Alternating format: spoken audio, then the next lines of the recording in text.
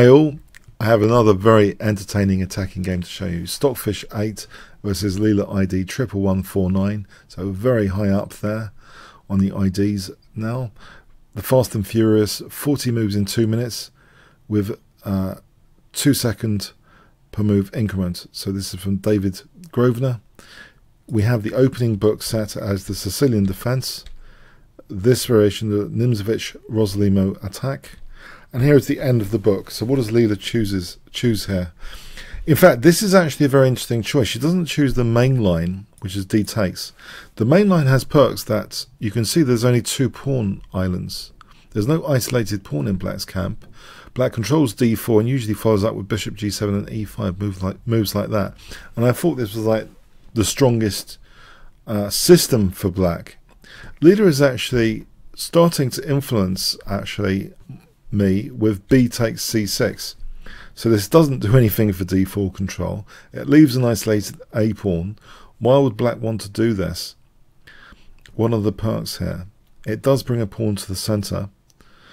So let's see. Knight C3, Bishop G7, D3, we have E5. White castles, D6, Rook E1, Knight E7. And the problem is, for Black usually, is that this pawn structure can be further dismantled. White plays A3, and the idea to sort of dismantle, you can imagine this sort of dicing with D takes here, B4 takes, we'd have isolation, and a more vulnerable structure in general. C5 in particular will be really weak. So A5, but there's a price to be paid usually for A5 to stop B4. This pawn is itself a major target potentially, and it's easily blockadable, so knight A4 fixes that target.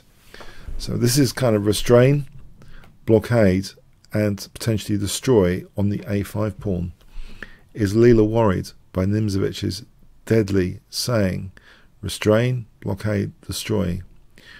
Leela castles, B3 is played, which restrains against C4 now, so further restraint. So H6, Knight D2 now is played, which implies actually Knight C4 is of great interest, and maybe the knights combine for B6 as well. F5, but Black, Leela is getting a kind of free hand over this side with F5 gaining space. Knight C4, and there's a lot of pressure now. D5, there's taking in, knight takes E5 potentially. So Bishop E6, now Bishop D2. So the scene has been set for the Colombo type murder of the A5 pawn. It's been restrained. The gloves have been put on, and it's going to be put under pressure. This pawn is about to be murdered. Is Leela worried? Well, can she install the dreaded Thorn pawn on the other side of the board as compensation? F4. There's a threat of F3 potentially now. White puts a stop to that. G5. Now it's actually difficult to stop G4 with H3. This doesn't really help because there's always H5. So White gets on with the assassination now of the A pawn. Rook F1.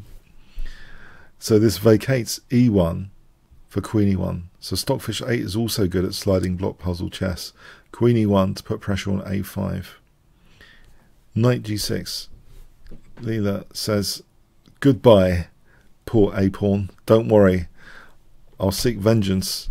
I say, so Queen E1, the A pawn is going here. 1, 2, 3. This battery here, the A pawn's going. If White had tried H3, by the way, H5 as an example, with the A pawn potentially going, but let's say the king wants to evacuate first. In fact, the king is in big trouble here in these types of variations. Very big trouble. So even though the A pawn drops off the board, vengeance is gained with the attack here, just building up very, very rapidly. This is just an example continuation. All of Black's forces can conspire against the king. So the A pawn hasn't given itself up for nothing, basically. So that could be a revenge scenario. So Queen E1, G4 now. Is there a revenge scenario here? FG, Bishop takes. The pawn is eliminated, and C6 is now the next potential victim. Is that going to be protected? So just before we go on from this, if h3, then it seems bishop e6, this line, there's bishop f6, and just giving up this pawn as well means the queen can gain a tempo and maybe use the g file. So for example, like this is winning a5 anyway.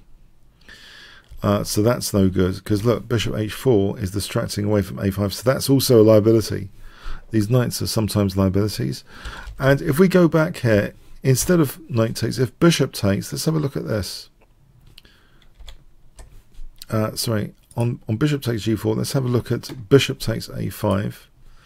Queen g5 is possible here. And we can get a Thorn pawn revenge with f3. So g3, d5. Yeah, Thorn pawn revenge. Look at that. The knight's trapped there. That doesn't help. And if the knight goes back, then the Thorn pawn is pretty vicious here, because now h4 and we can damage this part of the pawn chain. Black has a big advantage there. So white does actually decide to take the a5 with the knight. We have bishop f6 just ignoring c6. Yeah, black is wanting, Leela's wanting this diagonal.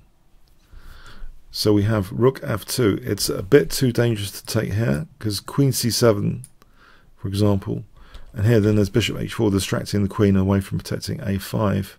And if white's forced, you know, to try and leave the queen on e1 to hold a5, if white's forced to play this position, bang, rook takes f1, check, and there's the beautiful rook f3 here.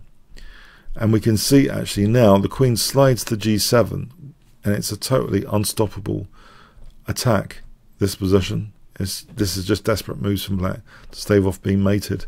So that doesn't really help white at all to take on c6. It just accelerates black's attack. So rook f2, white's trying to just put defensive barriers around the attack now. Bishop h4, g3. Yeah, this looks as though, okay, the idea to take and then maybe take on g3, but this is ignored. So we have actually king h7.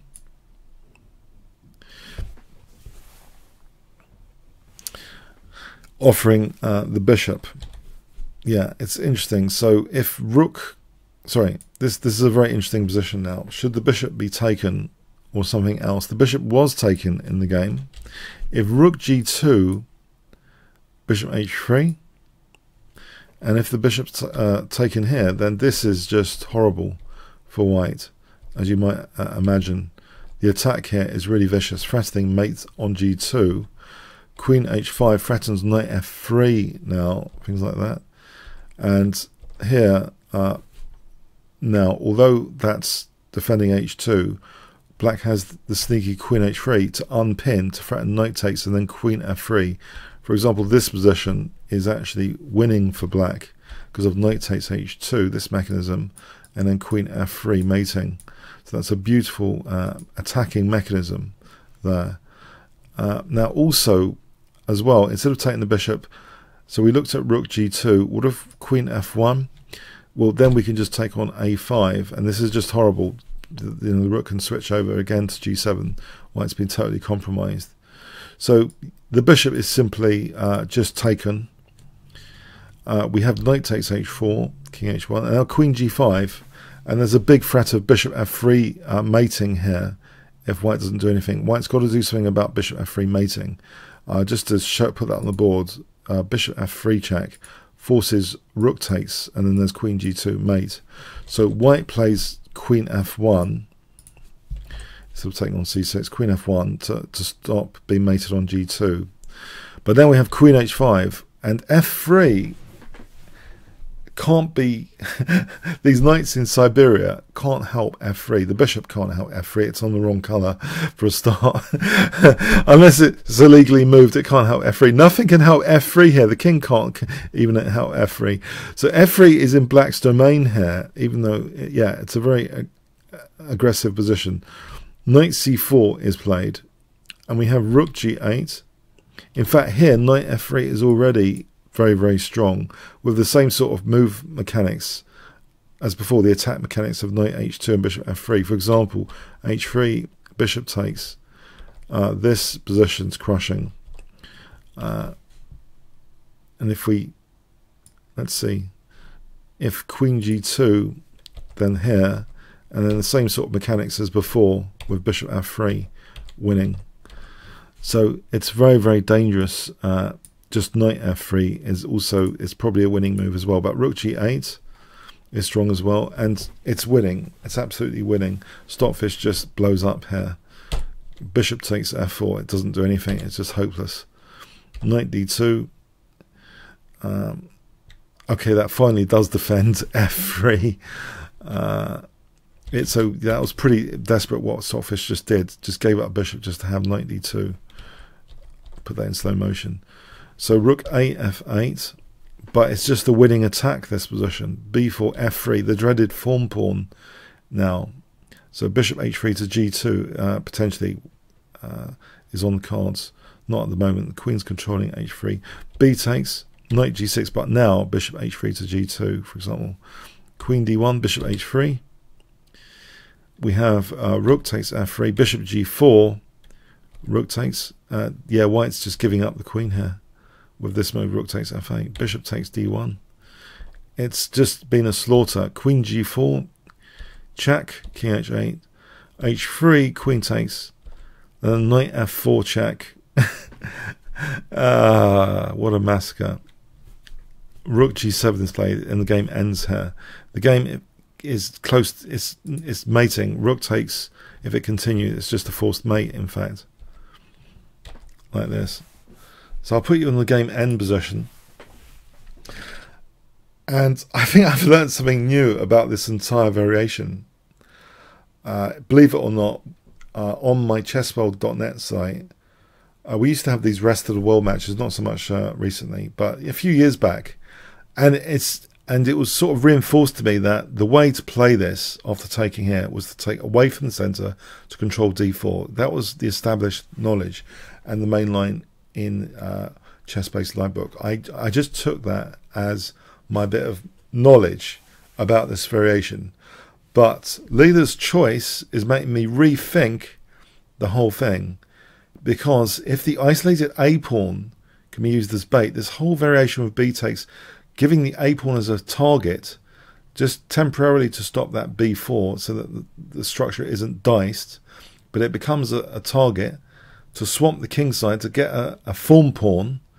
It's like revolving the whole game strategy from the opening around a form pawn. So using the a pawn as bait, getting a really vicious attack over here to crash through, justifies the early b takes c6 even. It's just incredible stuff. This game example is phenomenal in my view. I don't know what you guys think. This is how to play attacking chess. Offer some bait on the other side of the board to get some pieces in Siberia, get the form pawn, get the unstoppable attack. It's a simple recipe, it seems. Jamie Oliver would be proud of this recipe. Okay, comments, questions, likes, shares, appreciated. Thanks very much.